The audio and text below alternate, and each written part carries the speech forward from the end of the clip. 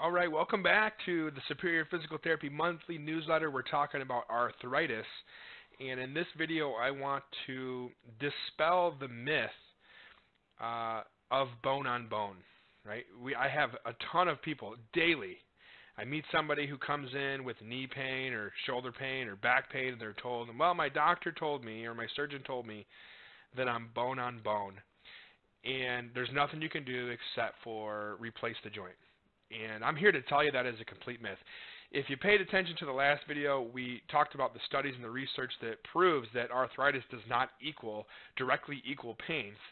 In this conversation, I want to talk to you about bone on bone and how that metaphor or that way of labeling arthritis is really just not even possible.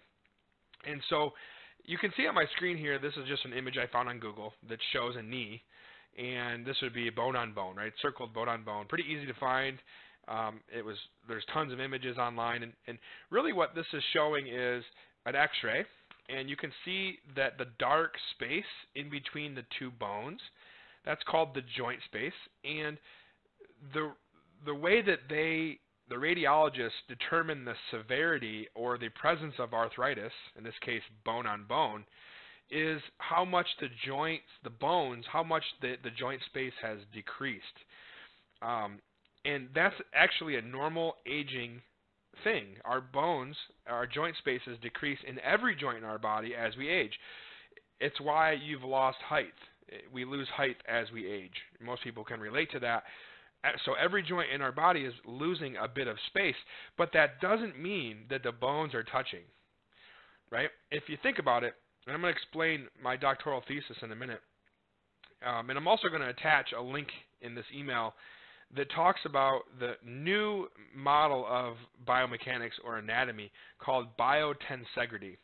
This is the leading model that is really digging deeper into the idea that our bodies don't function like structures do, like buildings and bricks and things, right? So if you think about it, my doctoral thesis was on, I studied runners and what happens to their shoes as they wear out.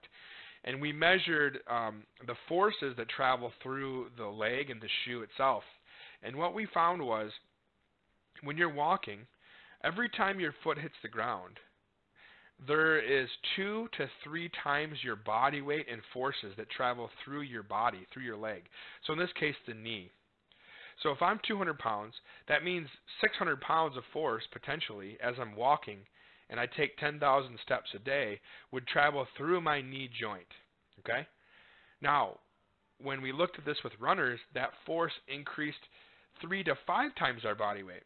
So now we're talking about potentially 1,000 pounds of forces that would go through my knee every time my foot hits the ground when I run. Now, if we go and look at a bone, the femur and the tibia, and again, all human beings and all animals have pretty much the same density and structural strength of bone.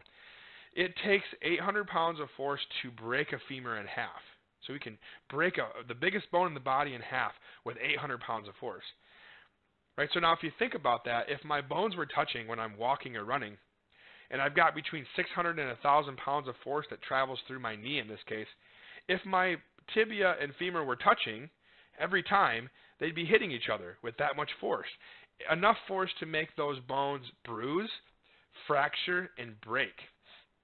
So when somebody gets diagnosed with arthritis and they're told they're bone on bone, the first question I would have is, well, shoot, do they have any bone bruising, any fractures, any bones that are breaking? Because if we're walking or running, it's bound to happen because our bones will be touching, which, again, they're not touching. That's the point here, is that the biotensegrity model shows that our soft tissues keep our bony structures suspended, like the Mackinac Bridge. It's suspended in tension.